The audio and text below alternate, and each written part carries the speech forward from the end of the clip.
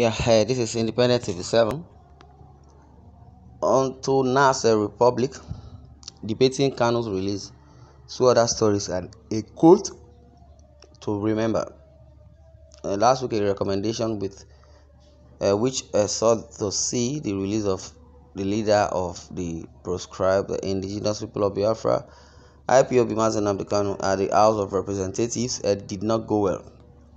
We tracked two other stories from Nigeria's legislative chamber within the week under review. Releasing Kanu, which is the first on the line, on July 6th, Honorable Ginger Onsibe, representing Isala Ngwa North Federal Constituency of Abia State, now while proposing an amendment to a motion sponsored by Eze Nwachukwu from Ebonyi State, which sought to forestall the killings in Ebonyi Federal Constituency.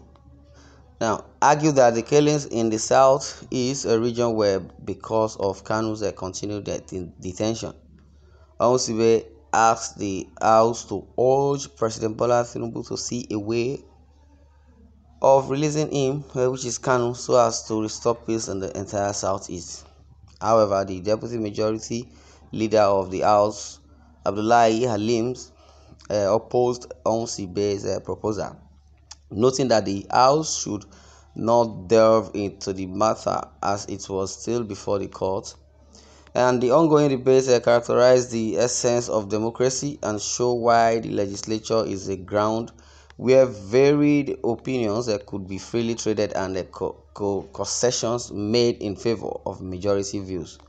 While it may be true that the matter is before the courts, the Kanu saga, however, presents a unique scenario, as it is one in which the president can exercise his constitutional right of granting clemency on grounds of political expediency. The nation awaits on Tinubu as he declares intention to end massive insecurity sweeping across different regions of the country. Now, the Kanu saga, no doubt, will remain an acid test at Nass Memory Lane. Who said, "As I am speaking to you, I have 75 senators that I have signed the candidature of Senator Akpabio as the next Senate President. Those few former governors of the party who are now senators elect opposing the candidature of Akpabio does not in any way encroach on the fact that Akpabio already has 75 senators elect on our side. All advantages are on our side." And now, the two other stories, which is the second, as Akpabio woos investors. The president of the Senate, Godswill Akpabio, on July 6th, wooed foreign investors, emphasizing that Nigeria remains a fertile land to invest as they are assured of returns on investment. Akpabio gave assurance while receiving a delegation from a Jampor International Group led by its CEO, Mohammed Shafiq, in Abuja. "I welcome you on behalf of the Senate of the Federal Republic of Nigeria. Nigeria is a very safe and ready country and ready for investors. I am aware you are already investing in Nigeria in the area of mining, power, and trading."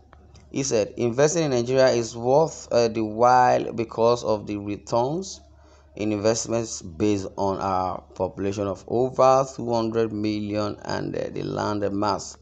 Every political leader is by appointment a salesman for his country, and Akpabio cannot be faulted in his delivery. Sad enough, try as hard as he may, there are hard realities to contend with which many discerning investors would pretend not to see. While insecurity and corruption still remain pervasive, the promised ease of doing business policy appears to be working only on paper. It is clear that a lot of work needs to be done to boost investor confidence, and the Senate President must admit that much. And number 3, ending boundary dispute in Ebonyi. On July 6th, the House of Representatives agreed to set up an ad hoc committee that would investigate the remote and immediate cause of the age-long boundary dispute between Abamege and the Insinko communities in Onitsha local government area of Ebonyi. Now, area of Ebonyi State, which has claimed lives and seen properties destroyed since it started in 1912. This was a sequel to a resolution moved by a member representing Oazara, Onitsha, and the Ivo Federal Constituency, Honorable Ikem Kama. Okay. The most recent resurgence has claimed more than 20 innocent victims, which he noted. The resolution of the House is a reminder of the many artificial lines that have combined to separate one's fraternal societies and caused the communities to become battlegrounds, largely exploited by the political class for narrow gains. It is doubtful how much progress the national lawmakers can make beyond appealing to conscience. In the end, the communities must own the solutions by speaking truth to the issues and allying for genuine dialogue. Now, there is an answer as from Senator Ali Undume. Now, Undume made a statement on June 7, 2023 when he appeared on Channel's television program Politics Today. Undume is a former senator and a former Senate leader. He represents Borno South Senatorial District. Now, a balanced and fearless journalism driven by data comes at huge financial cost. Well, as it is, I would say it is no doubt how much progress the national lawmakers can make beyond appealing to conscience. In the end, the communities must own the solutions by speaking truth to the issues and allying for genuine dialogue.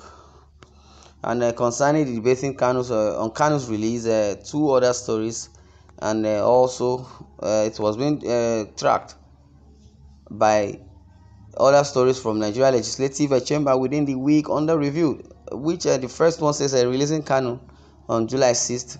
Honorable Jinja Onwusibe, representing Isiala North Federal Constituency of Abia State, while proposing an amendment to a motion sponsored by Eze Nwachukwu from Ebonyi State, which sought to forestall the killings in Ebonyi Oaoku Federal Constituency, and also argued that the killings in the southeast region were because of Kanu's continued detention.